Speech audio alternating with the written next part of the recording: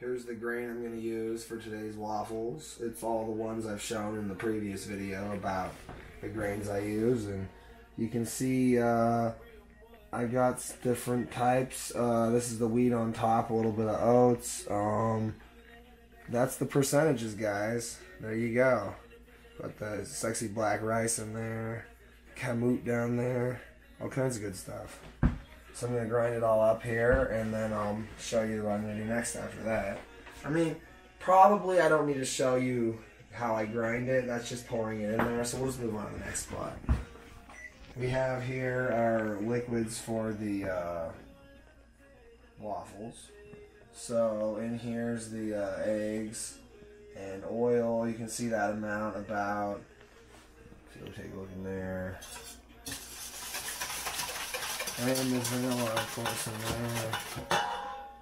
So I got coconut water with pineapple. That really makes it taste nice. You don't need that much of it.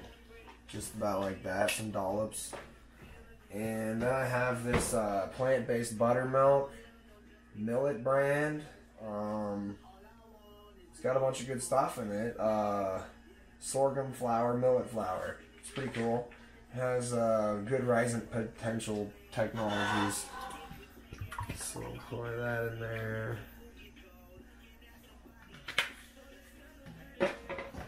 Alright.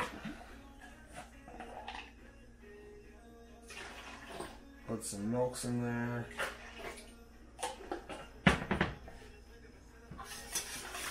There we go. Alright, here's the fruit for the waffles. I like putting fruit in the batter. And I just add the spices, sweet spices, right, to the berry mixture and stuff. So then you can kind of get those two flavors mixed in your finished product, and it tastes way better. Just the usual stuff: cloves, cinnamon, stevia, allspice, and the final one here is some nutmeg. Ooh, I like nutmeg. Alright, we'll just toss those and get them all nice and mixed with the melting freezer fruit. And you can use fresh fruit too, but freezer fruit's really convenient. Ooh, yeah, that's nice. Alright.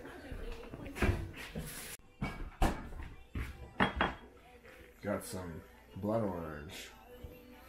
So that's like the thing you add last. It's a alcohol, so it will be another risant, and you want to put that in last once you've mixed everything together.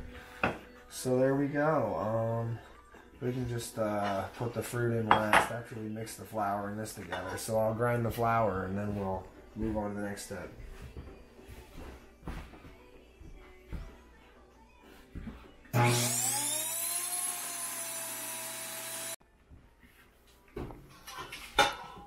Alright, let's put some flowers in there.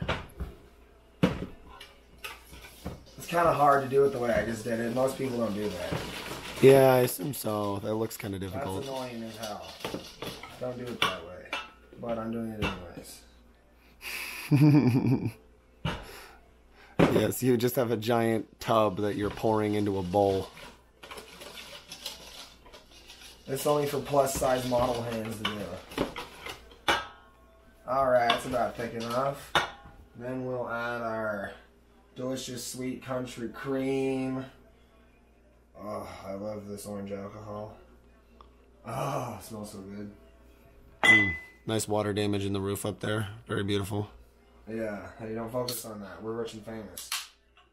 Alright, blood orange and apple alcohols, cask aged.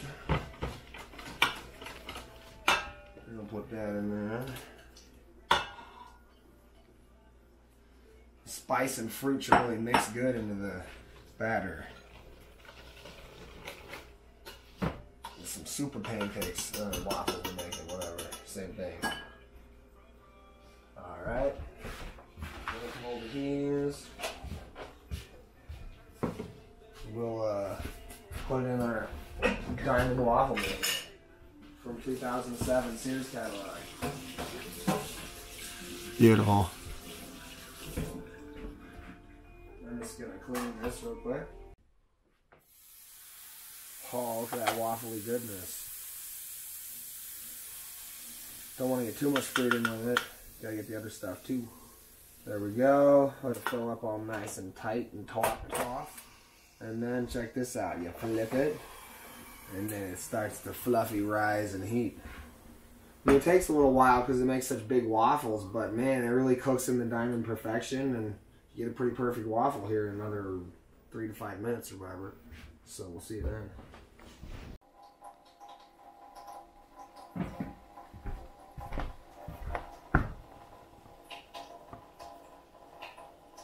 Alright, I always, once I flip it back around, let the ready light turn off for a little while and let it cook on the right side. And then I flip it open. Look at that beautiful waffle. That's perfection. Alright, we'll peel it off of there onto a juicy plate. Now these waffles are so big, if you're a grown man, you're only going to need one of them.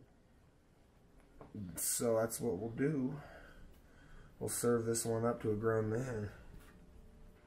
We don't even need to do a taste test to know they're delicious because we've made them so many times. I just dislike, the one thing I dislike about this is, damn, that looks good. Never mind. Gotta have your whipped cream on there. Big dollop of that. Beautiful. Yeah, messy. And then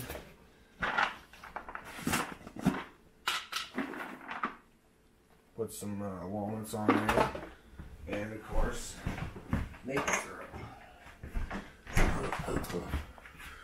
Oh yeah. That's pretty good. Mapley boys. There we go. Perfect. All right.